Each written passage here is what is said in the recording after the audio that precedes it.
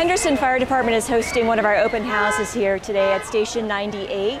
This is one of our larger stations, and we're at the end of about 3 years of hosting open houses every month now.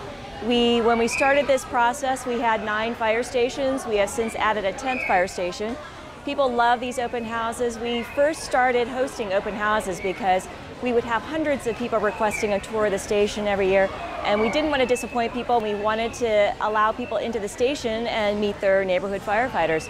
So we started hosting an open house every month, and we've had great success. Even after 3 years, we'll still get several hundred people at each of our open houses. Well, the main goal of our open houses is to allow the community to come into our house and get to know us. You know, a lot of times when firefighters go on a call, it's the worst day in someone's life. They're stressed, they're afraid, and we want people to be familiar with firefighters, understand that we're there to help, and hopefully make those traumatic calls less stressful. And of course, it's great for the kids to see firefighters in action, and maybe, you know, in another 12 years, we'll get them here being firefighters themselves.